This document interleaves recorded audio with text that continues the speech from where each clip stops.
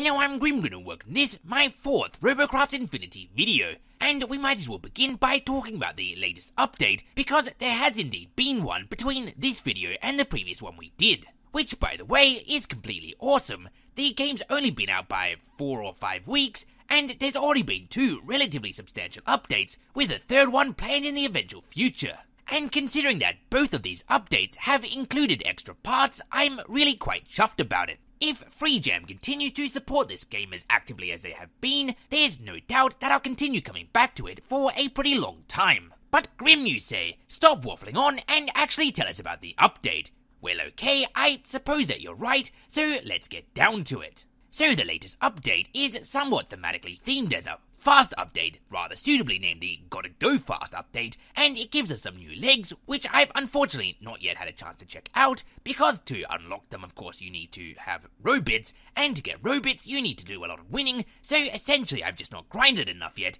and also the Blink module, which is a lot of fun. And they've also done some balance fixes, making the base speed boost and health boost of mech legs reduced, and also, perhaps more importantly, making the base speed boost and health boost of tank tracks reduced as well, which, by the way, I totally predicted last video, and while I don't think you had to be much of a genius to see that coming, I'm going to claim I'm one anyway. And so that just about rounds up the latest update. Overall, I think it's an entirely excellent one. New parts are always appreciated because they add to the variety of what you can do in the game, and the balances were sorely needed. 1 or 2 bugs that are yet to be fixed though and are entirely infuriating me is the occasional crashing to desktop while trying to join a match, and also I've noticed that despite being told that I'm unable to join a match sometimes, possibly due to how bad my internet is, it still seems to be counting me as leaving, and I have now been incurring leaver penalties. This makes literally no sense to me. The leaver penalty says that I cannot enter another battle because I left the last one early,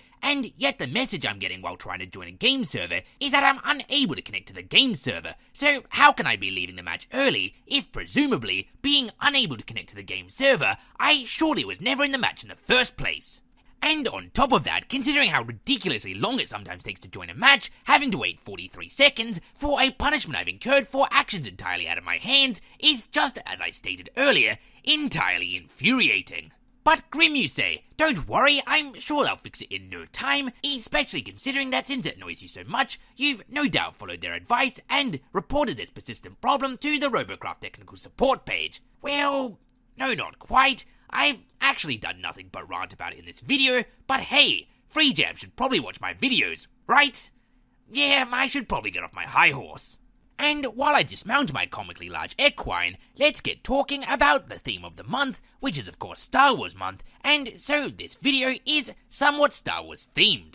And being Star Wars themed, I've been trying to build Star Wars related vehicles. I started off by building this ATTE. It was looking relatively okay, a little bit on the long side, but unfortunately I ran into a bit of a snag. Ah yes, Robocraft's version of the part limit. Am I ever not going to be plagued by this? Though in truth I wasn't too cut up about this because, as I said, it was looking a bit long and there was no real way of fixing that I could find, as the reason I made it so long is that the legs can't be placed too close to each other, and so it's best to just scrap the vehicle and move on. And having moved on, I moved on right along to a Republic gunship. Why so many Clone Wars vehicles, you might ask? Well, I was watching Attack of the Clones at the time.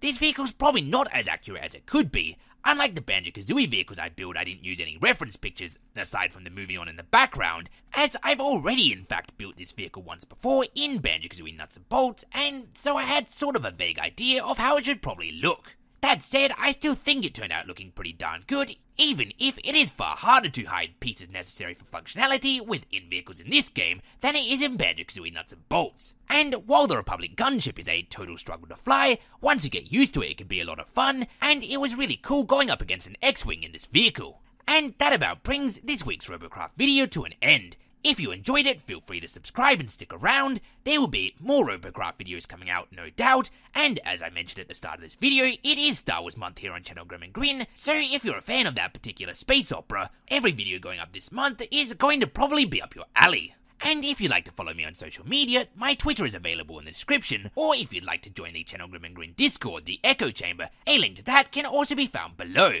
It does both have a tab for Star Wars and Robocraft, so come chat geeky with us. And so, with all of that said and done, as always, thanks for watching, and until next time, I have been and still am Grim Grindle.